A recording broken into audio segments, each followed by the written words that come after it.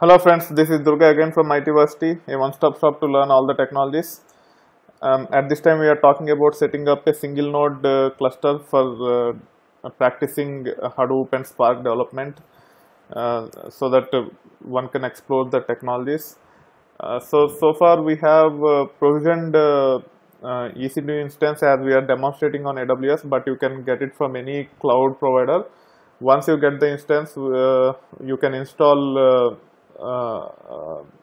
Cloudera distribution of Hadoop following the videos, and after that we also reviewed several components that are important for practicing Hadoop ecosystem.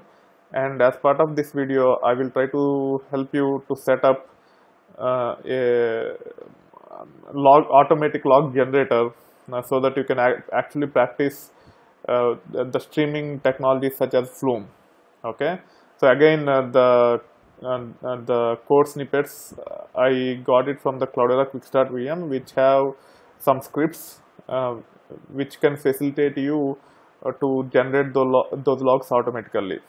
Again, those scripts are available in my GitHub account. My GitHub account is dgadiraju, and the repository is code.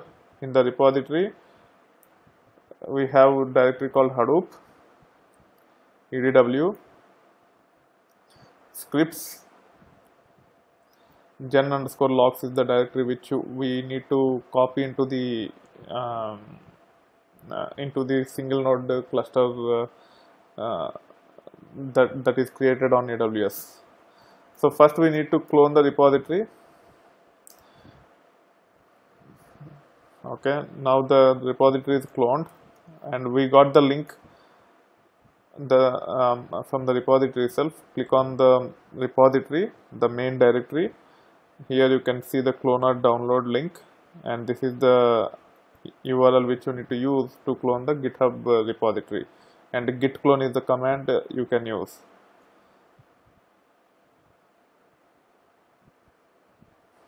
Okay, so git clone that URL. Then you can go to code, Hadoop.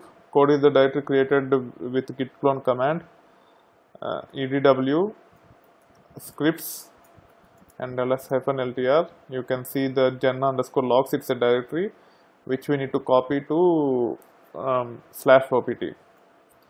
Okay, so I am actually moving this gen_logs to /opt and hit enter, and then go to home directory by running cd command, and you can remove the GitHub repository which is cloned. We don't need that, we just need this gen_logs.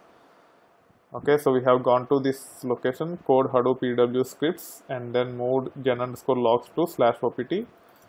You can review that, it is under /opt, and then you can also say /opt/gen_logs to see what is there in that.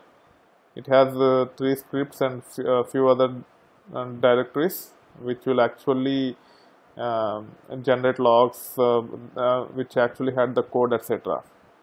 You can actually review the scripts by running view command on opt gen_logs start_logs.sh, and here you can see that in lib there is a script called gen_http_logs.py which will be executed when we run the script, and then it will redirect the logs generated to this location called logs/access.log, which is in this logs directory. Okay, so now to make this available, what we'll do is we'll create soft links for these 3 scripts: start logs, stop logs, tail logs, under /user bin, so that anyone can run these scripts without changing the directory and all. Okay, so once you log in, after creating the soft links under /user bin, you don't need to come to this location to run the scripts. So I am creating soft link. To create soft link, the command is ln-s, and I want to create soft link for opt gen underscore logs start underscore logs in the location user bin start underscore logs dot sh, and then I also want to create opt gen underscore logs stop underscore logs at user bin stop underscore logs dot sh. So this is another soft link, and the final soft link for tail underscore logs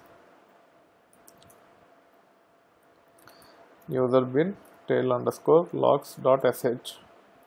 Okay, so now we have created soft links under user bin, and now from any directory we can run the scripts. As of now we are under /root directory, and if you run start logs dot sh, it will start that script which will generate the HTTP logs, and you can actually review those the logs generated by running tail logs dot sh. You can see that a lot of HTTP logs are being generated.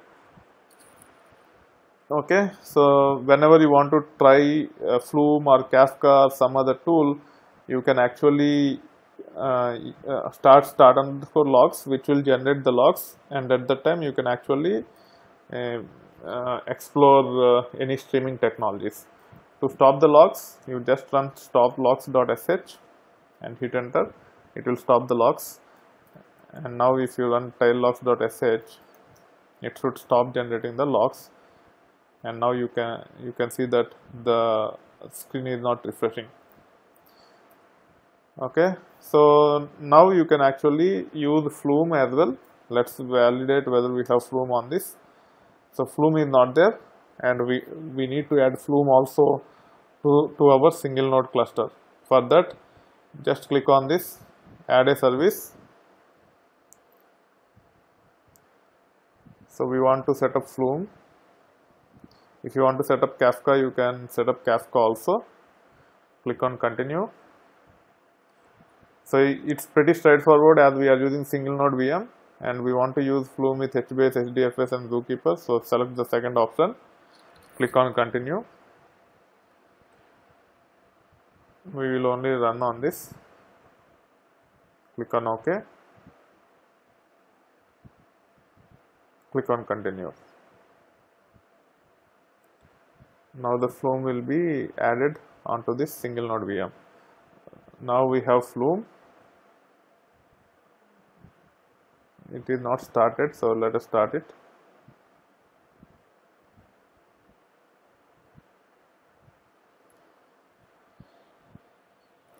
As Flume is installed, now still it is not coming up, so exit and log in back again.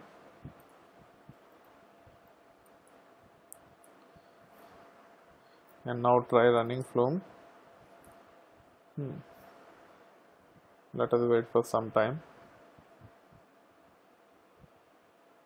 Okay, the command is flume-ng, not Flume. Yeah.